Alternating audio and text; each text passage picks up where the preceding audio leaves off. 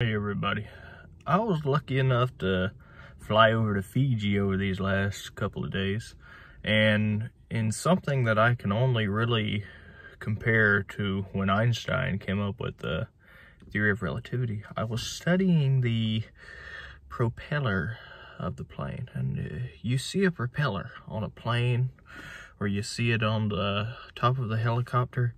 It moves so incredibly quickly that you can't even, it's invisible almost. You don't even know there's a plastic thing there. So I started thinking, I'm sort of a martial arts guy. I'm sort of a Steven Seagal type. I've been training all my life, exercising, kicking, punching.